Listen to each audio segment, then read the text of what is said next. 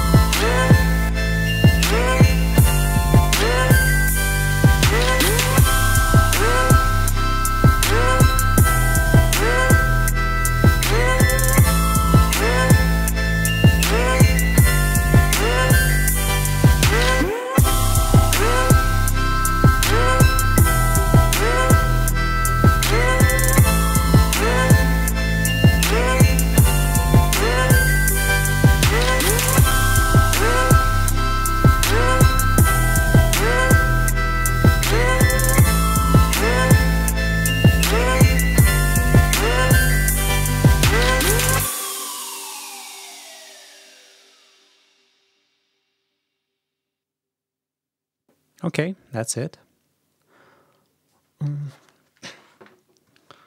So, well, when I first got this track, it was a bit too loud, and I had to send it back, and I asked for a quieter version because it was peaking.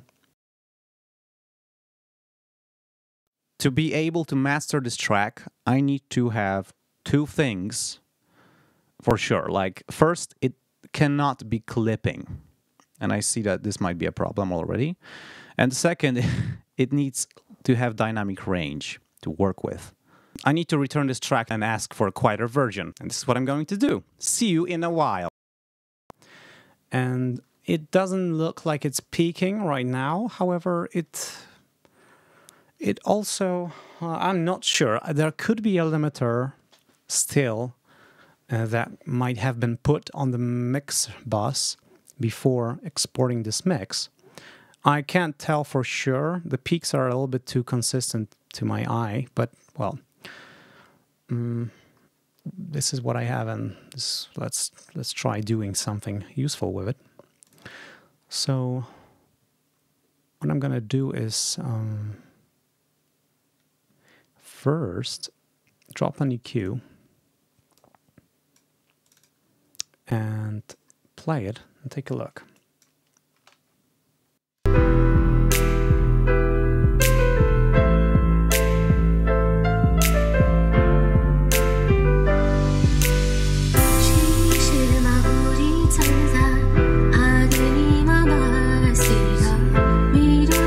We have some very low bass, probably around 25 hertz.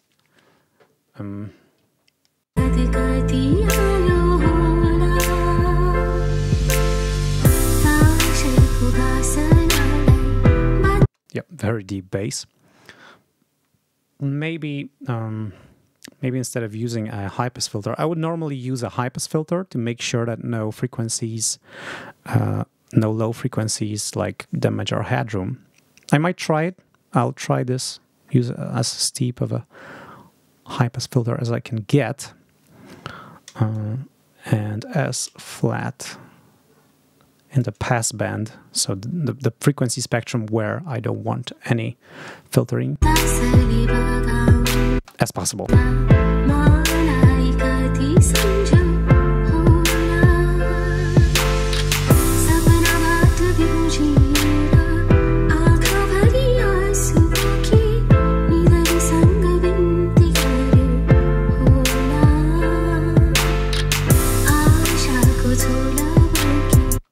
All right, that looks good.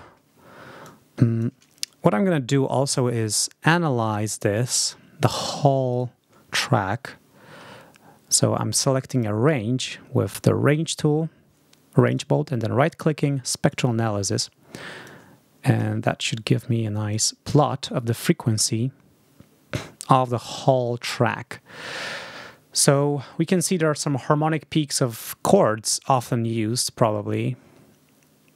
But I don't see anything really standing out. It's more or less an even function. This is more or less similar to what a pink noise signal would probably give us.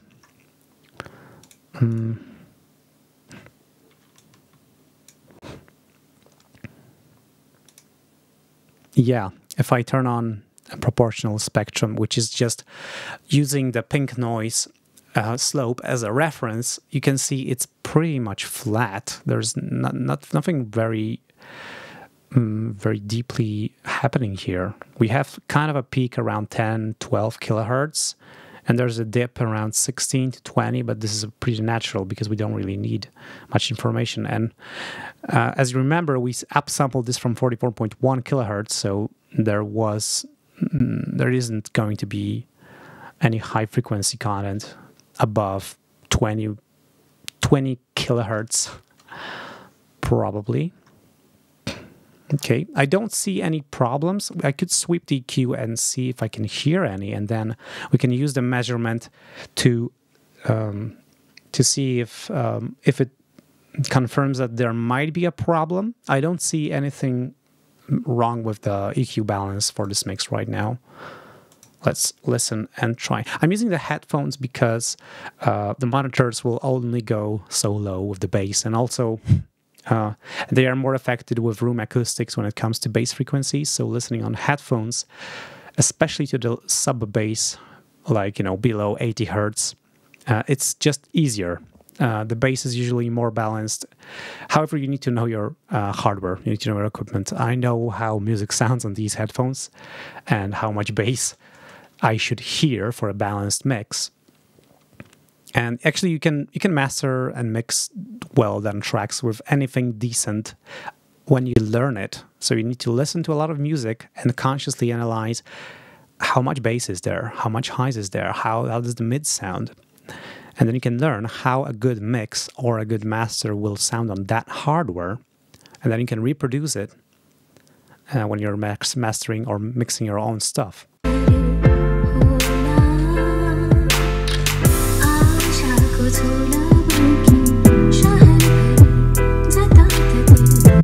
I'm going to first reduce the gain because the loudness now, it's going to clip. I'm gonna make my mantrang louder. I can do the same for your side.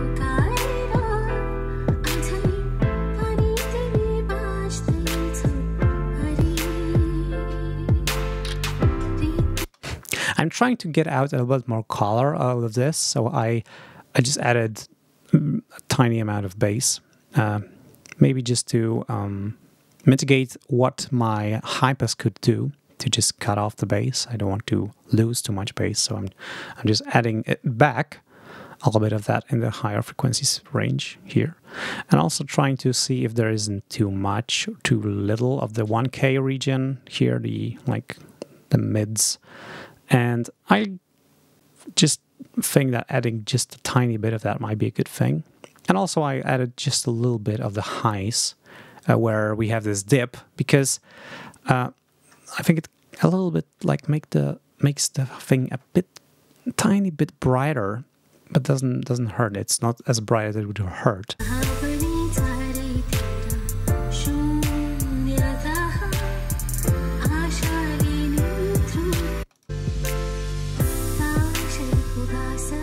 I'm going to bring up the level, but maybe not as much. Okay, so now mastering EPs or albums is much more interesting because you balance tracks between each other. With mastering singles, I should probably do some reference tracks.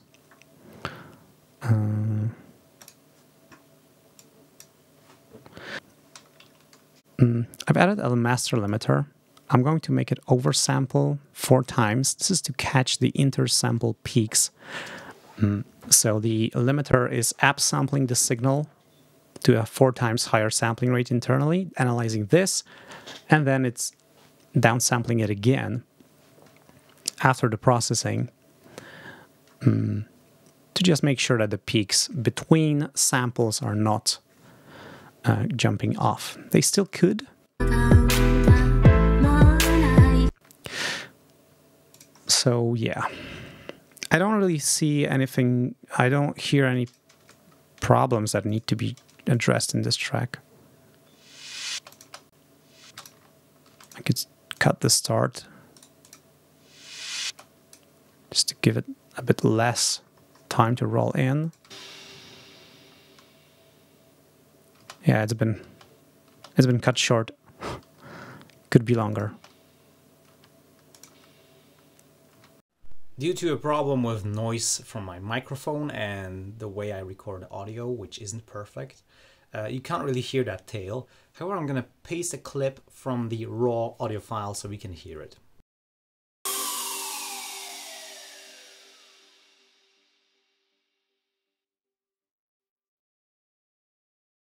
I could try to copy this and add some reverb to make the tail longer. However, this part is already super quiet. If we listen to this,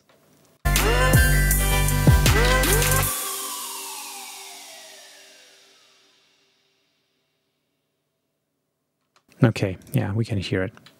Could be better. Okay, I'm gonna duplicate this. Control, middle click, and I'm gonna try. Let's see if I can just Control right click, and now we have region gain. I'm gonna make this 12 decibels lower. And now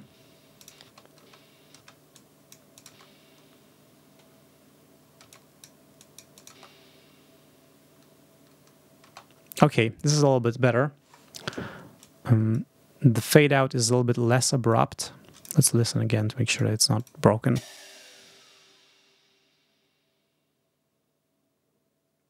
Okay, yeah, I like it better. We managed to mask out the hard cut tail. There was a crash fading out, and there was some delays bouncing around, and they were cut.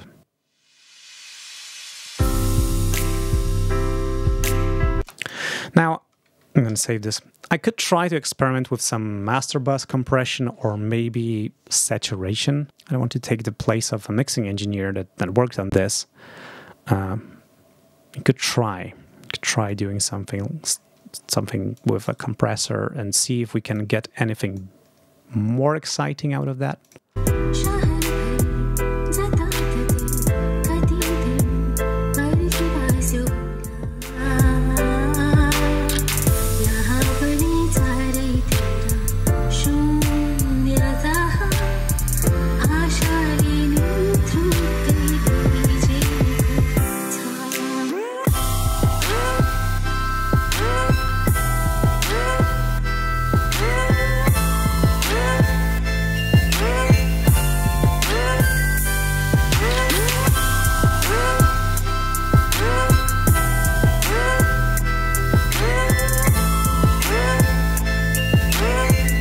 Alright, so we've added just a little bit of compression to maybe a little bit more glue together the main melodic instruments and the drums.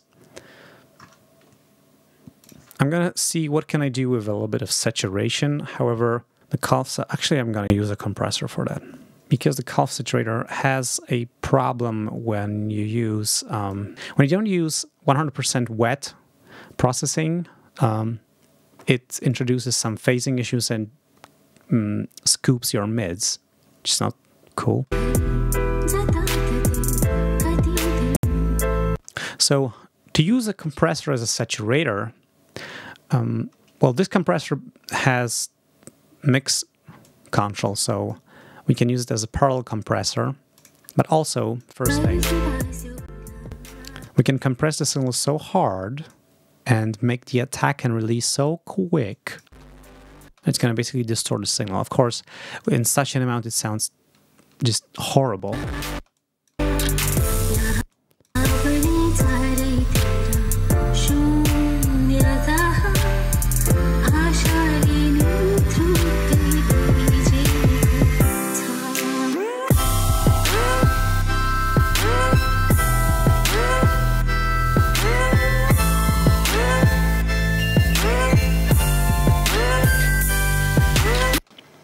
We could actually use our saturating compressor.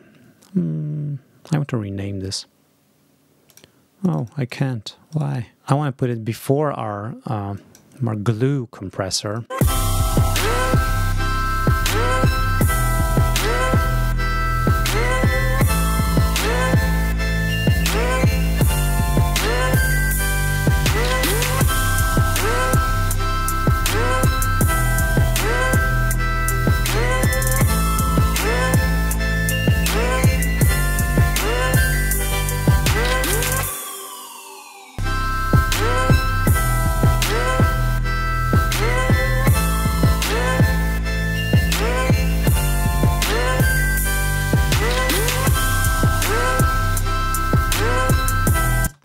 I'm actually putting this before the limiter. Well, this is bad. However, I'm gonna cut it out and paste it on my mix track. I'm also gonna change to non-strict I/O so we don't have these. Okay, so we are first working on EQ, then we are saturating the track a bit, and then we are compressing it.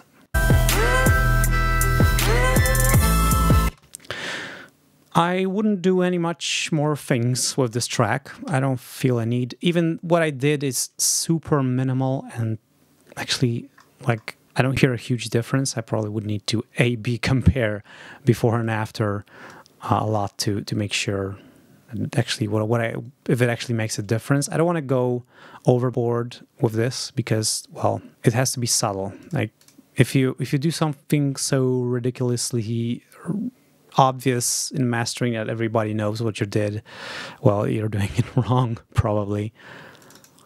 Unless this is exactly what the music needs and you just had to do it. Well, okay, what I'm gonna do now is drop in a EBU R128 meter, which is a plugin that analyzes the level in loudness units, or LU, or LUFS. And I know that YouTube is currently normalizing to around -14 LUFS.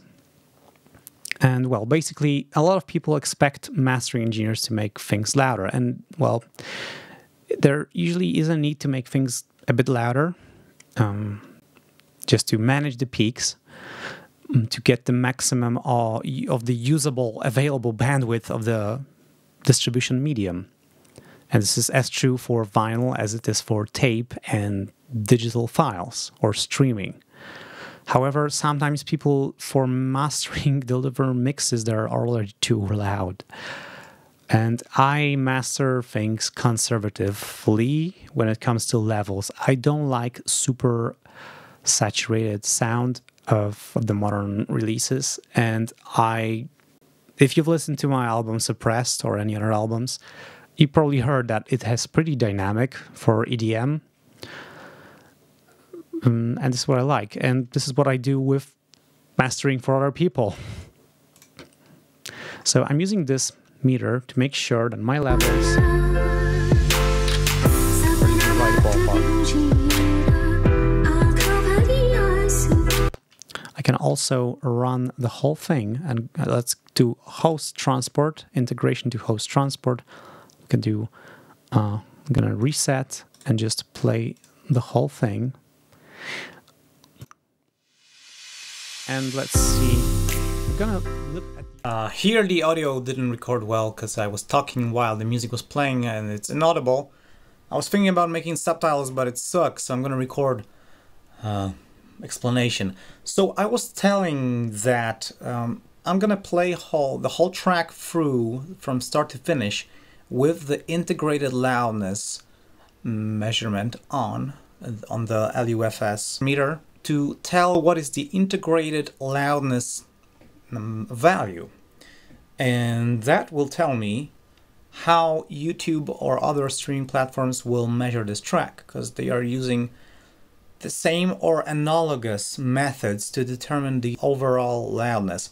And for example, if YouTube loudness is -14 LUFS, and it's going to measure that the track is at -12 LUFS, so it's 2 LU, which is roughly 2 decibels louder, it is going to turn it down by 2 decibels every time it's played back, so it will match the rest of the material on YouTube. If it is quieter, it's not going to be turned up. So it is important to make things not too quiet, unless it really makes sense for the material. If it's a ballad, it can be quiet, it's not a problem. On the other hand, making it too loud will make it just squashed and it's gonna be turned down anyway, so there's no point in making it super loud. This is why I prefer to make my music dynamic. Dynamic is the new loud, and I stand for that. I think it is. Okay, so it looks like this track is actually only 1 or 2 decibels lower than I would master it. And this is what I hear, and this is also what I see. Like, there's not a lot of transients that actually need limiting or something. So I'm going to limit this by 3 decibels. And this is actually doing input gain to a static 0 decibel limit. So, however, EBU R128 also recommends, like, the recommendation is for broadcasting, and it recommends -23 LUFS integrated level, so for a whole program. But that's for television and radio.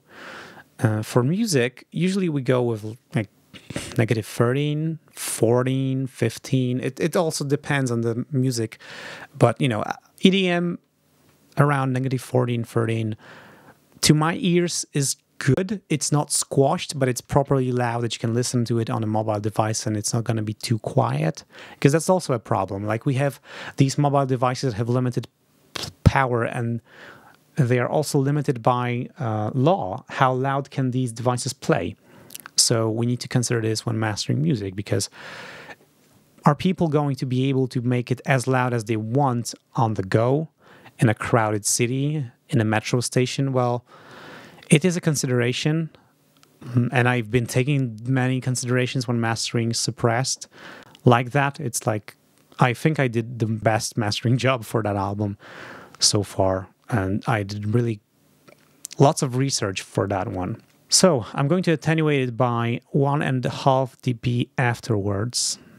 Actually, maybe not 1.5. And now, yeah, I can get more precise with shift. And this probably should give us around -1 decibel true peak, and we can do it by rendering the track. I'm also going to make the release a little bit shorter. Let's listen now.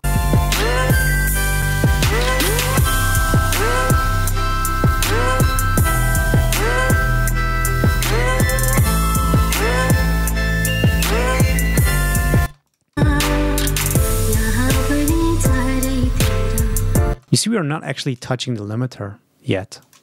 Nothing is happening.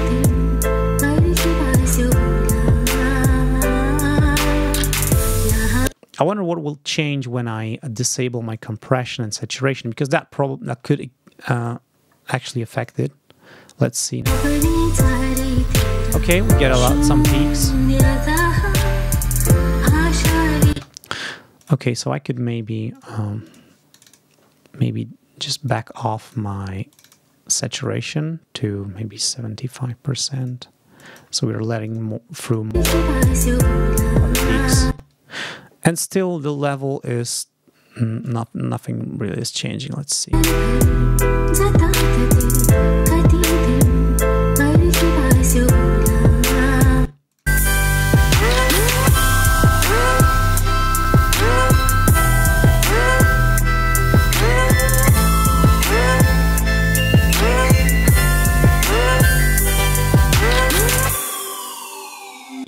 All right, so this is getting louder than I would like to go. However, this is what the numbers say. And what your ears tell you is more important usually.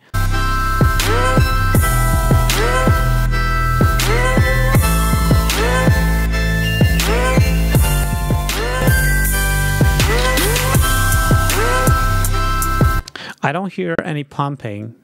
However, I'm going to back off this by 0.5 decibel.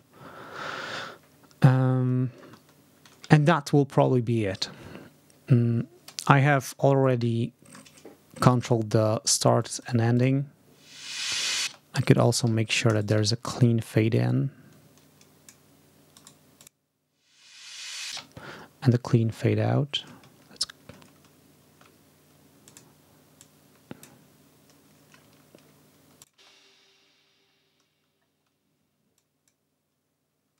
Yep, that's it. And, well, for a single track, you can export your whole session. I'm going to save it. So let's just do export to audio files. And now, the go-to format is probably 16-bit 44.1 kilohertz wave, which is just the CD, but you can also do 48 kilohertz. It doesn't hurt. However, I got the original file in 44.1, so I think I'm gonna do 44.1 because there isn't actually any information that we need to retain. And the processing that is going to happen back and forth, it's not really any problem when you have sufficient noise floor, and with 24 bits on the inputs, it's basically non-existent. So I'm going to use 16-bit.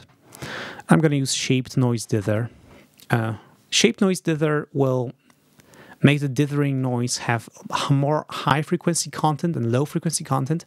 And the high-frequency content, it has the same energy, but it is less audible. However, this is really just a non-audible difference. It's just what I like to do to make sure this is the best thing possible. So I'm gonna use wave, 16-bit shaped noise. For my own purposes, I would export flags probably, but some people have trouble reading flags, so I'm going to send a wave. I'm not going to normalize the file, and this is actually, this is basically a CD audio master. I'm going to call this revision 1.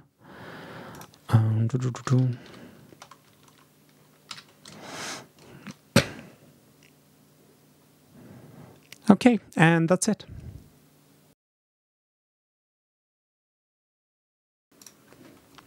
We're done. Let's bring more light. So, here is the export analysis. And as you can see, we are fucked because our true peak is about 0 decibels. We didn't hit the spec we wanted. So what we can do now is attenuate our whole track by 1.1 decibel to basically lower these numbers. And I'm going to do this. I'm going to go to the master limiter, and I'm going to first add 1 more decibel of limiting, and then even more than 1 decibel of output gain reduction. Or not a whole. And I'm going to export it again as revision 2. Now the good thing about Ardour and exporting is that the analysis is also saved as a PNG file in the folder of your export. So you have this, and you can send it to someone to prove what are the parameters of your export, etc. And you can also have it there for comparison. And it's done. We have a new export. And the true peak is below -1 decibels, which is what we want. Now we are at -12.4 LUFS, which is great. -14 would be better, but we don't have actually transients. Like in my music, there are much more transients. I really like to make the drums have a huge spike at the start, and usually I don't hear that stuff. And this is also why it's easier to limit or crush these things, such tracks, because the drums don't really jump up. And this is also an example of such a track. We don't have too much transients of the drums. We could have more, and then we would hear the effects of limiting more. Here, these are pretty hard to hear. I don't hear any effects of the limiting, which is good. I don't like to hear the effects of limiting. The limiter is not there to be a flavor of the sound. It's there to make sure that you don't clip. So, yeah. All right, this is all for today. This video is a bit longer than I thought. Surprised? Because I'm not. I hope you've learned something. Master your tracks and tell me what you think. If you have any questions or suggestions, please leave them in the comments section below, and I'll see you in the next video. Bye! Wait a minute, I forgot about something. Oh, big thanks to all my Patreon supporters who are helping me dedicate more time to spend on the videos. The process of making these are very time-consuming, and also as I go I often report bugs and request new features for software that I use, because my pipeline is 100% open source and based on Linux. And partly why I do that is to help that toolchain develop. And actually someone asked me a question, why use open source software when there is commercial software that could get your job done faster? And I'm going to make a separate unfa rambling indefinitely video about that. But for now, let's just say that I care about the community and about the software a bit more than I care about getting things done in the fastest possible way, which kind of hurts me sometimes. So anyway, big thanks to all the Patreon supporters and everyone who bought my music on Bandcamp. If you want to find out what do I do, head over to bandcamp.com and see for yourself. Listen. If you like that, consider subscribing, because that lets me know that my content is what you need. And yeah, it's gonna help me out. Bye. By the way, it's already May, and this thing is rolling along since December.